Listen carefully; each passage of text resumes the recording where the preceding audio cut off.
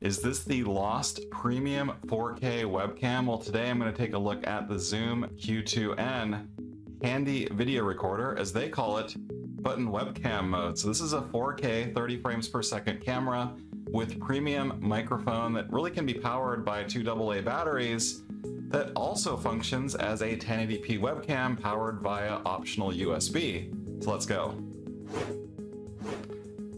Now, if you don't know Zoom, they're primarily focused on all things audio with microphones, processors, mixers, and more. And they also do a few cameras, the Q series, and this is the Q2n. It's the smallest in their lineup. And I've owned a few of their handheld recorders over the years, and they make really great products. But what about this particular camera? Well, for starters, I'm using it right now to record the audio for this entire video. So let me quickly go through its features, then I'll record with it, with some of its various options and the field of view, the scenes or modes as they call it, and also the different sound modes that are capable with this camera. And, it can be used standalone and store video and audio files to a micro SD card. And note that the 4K modes, 4K 30, 4K 25, 4K 24, are only available when you're recording to media. Webcam functions, though, are limited to 1080p. There's also an option for 720p. Now, video is recorded to SD media, and that's done in an MOV format, so it's very nice for video editing software. And it's got 5 different field of view settings, starting at 150 degrees, all the way down to very tight frames as well. And there are 12 onboard scenes that I'll demonstrate in a moment. And it also has an HDMI out. I think it's a mini or micro HDMI out. And there's an analog style audio gain dial on the side of it. There's also 3.5mm audio input and separate 3.5mm audio output for audio monitoring. Now, the microphone also supports low cut or high pass filters, as they're known, at 80 Hz and above. And of course, it has a standard tripod mount. So there's a lot of nice things that you can use the LCD to monitor on back. You can use it to set everything up. You can also monitor audio levels and make any adjustments necessary. So now you know how it sounds, but let's see what the camera is actually capable of in webcam mode. This is the Zoom Q2n. Now, it's got a couple of great features from a webcam perspective that you normally wouldn't see, especially hardware controls on the camera itself. So let me start with the field of view. So the first one is 150 degrees, which you can see right now. You can see some lens distortion kind of on the sides here. All the vertical lines, that aren't like in the center of the frame are a bit curved. Let's try a different one. So when I go in just one level down, now I'm kind of correcting that lens distortion a bit, and it's using some kind of an algorithm to stretch things out, because you can tell my hands look very short, like baby hands. As I go in towards the middle, they're normal again, but you can see, because it's a fisheye lens and it's got that lens kind of correction effect to it, it does that. So let's move in. Everything else is on auto, no audio settings or anything else configured. So let's keep zooming in. So this is the middle setting for the field of view. I'm guessing it's around 70, 75 degrees. You can go in a bit tighter, and this is one level in, maybe 50 or 60 degrees. And then one level in, and you can start to see we're losing some detail, some resolution. It's got the sharpness cranked up pretty high, which I think is why it's got that kind of grainy effect to it, almost throughout. But you can tell, it's because it's a 4K sensor, and right now I'm shooting at 1080p, it still looks pretty crispy for a webcam.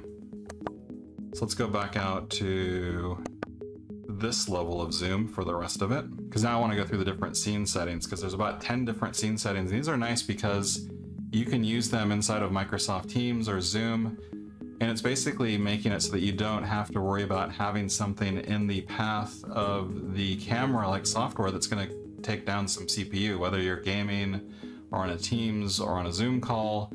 Anything like that is going to be, fairly CPU intensive to take an image and radically tweak it like you can do with these settings. I'm going to go from the fully auto setting on the camera, which is pretty good.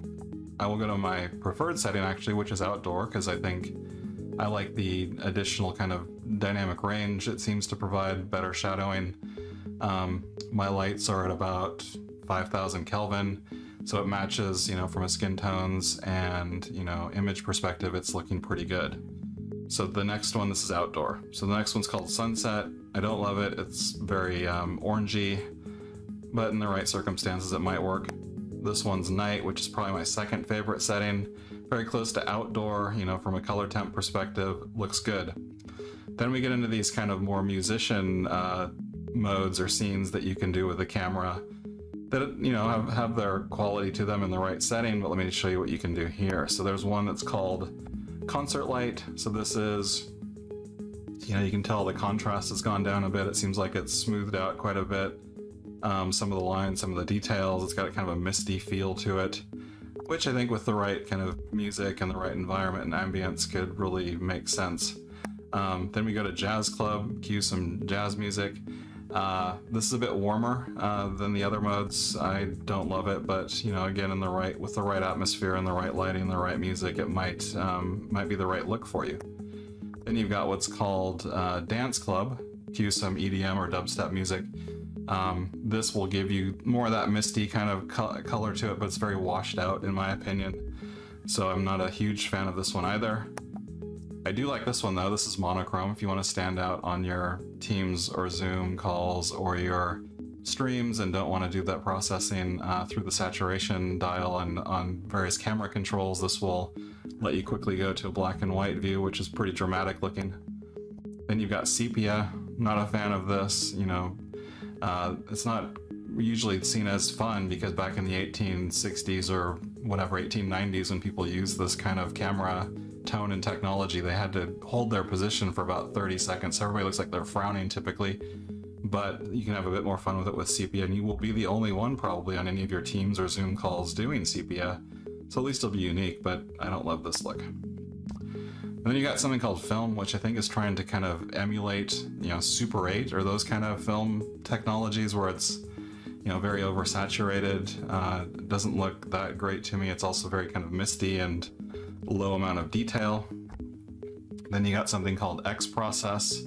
I love that the X is in there because it reminds me of, like, you know, the knots or the early 2010s when X Games and all those things were very popular, and a lot of people shot with this kind of filter on, and you can still see it in a lot of webcam, or I should say camera phone settings for various filters as you post, you know, what you're eating for dinner to Instagram or those kind of things. It's kind of cool, this one, but you know, I'm not a huge fan of this either. It's there though, so you can again set this and be on your Teams calls or whatever if you want to look a bit different and stand out from the crowd. This X process will do that, and it actually looks pretty cool in a way.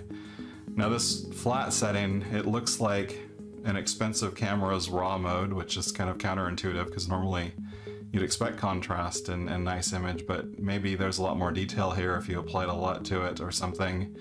But to me it looks very washed out, so this is called flat.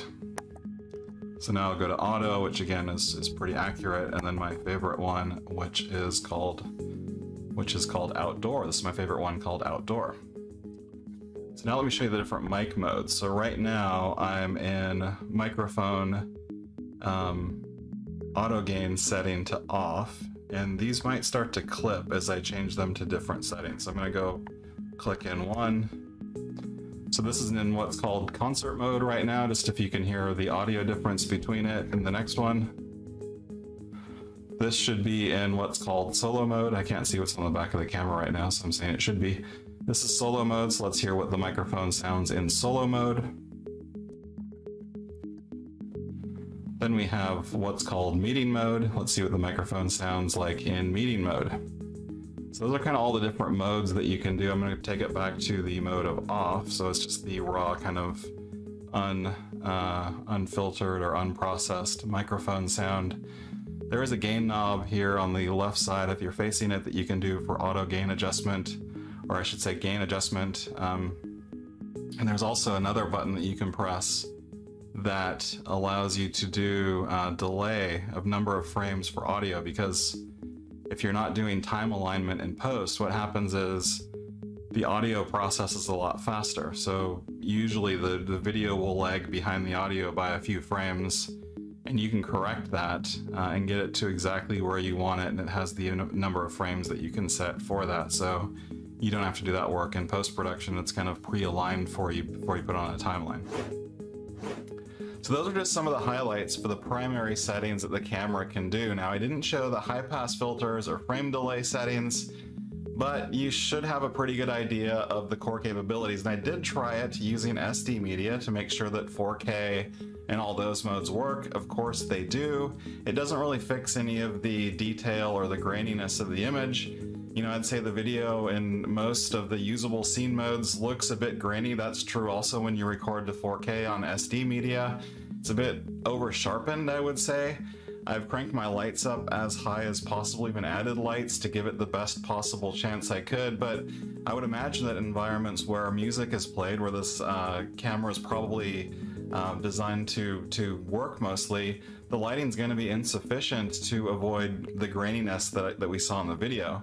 Now, the audio really is the highlight of this camera, as you might expect, and it certainly competes with microphones that I've tried, like the Blue Yeti, for example, as a very high quality condenser microphone right out of the box. And that's how I would imagine the team at Zoom actually target this device. So audio is important, and for things like Zoom and team calls, at about 18 inches away and with decent lighting, it's a great camera. As mentioned, you know, if you really want to play with things like filters and the camera on board without it robbing things like your CPU from your PC or Mac, this is a great solution. So if you want to come through in black and white or sepia or using the X process mode, you can do that without it robbing any of the performance from your PC. So would I recommend it? I would say yes, in the right circumstances. If you're a streamer looking for a great all-in-one microphone / camera combo and either don't intend to go full frame with your video, or you want to bring a lot of lighting to your setup, it'll perform pretty well. Now, it retails for about $250, and I have a link to that in the description. You know, there are a lot less expensive solutions out there that you can do, using the Logitech stack or even some of the other cameras that I've reviewed on this channel that you can check out. But this can work in the right circumstances, and I would guess that this is a great portable microphone and camera for musicians. That also bear in mind that video in low light situations isn't going to be a strong suit of this particular device. So hopefully this was a useful review for you. Check out all of my other webcam reviews at the link on the screen, and I'll see you in the next one. Thanks for watching.